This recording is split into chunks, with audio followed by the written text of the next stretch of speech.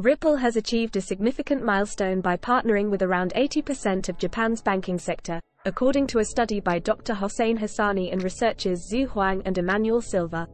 This demonstrates the increasing adoption of blockchain technology in traditional finance in Japan.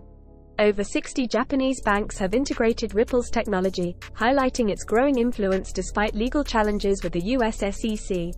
Ripple's on-demand liquidity system, now known as Ripple Payments, offers reduced transaction costs, faster processing times, and enhanced transparency.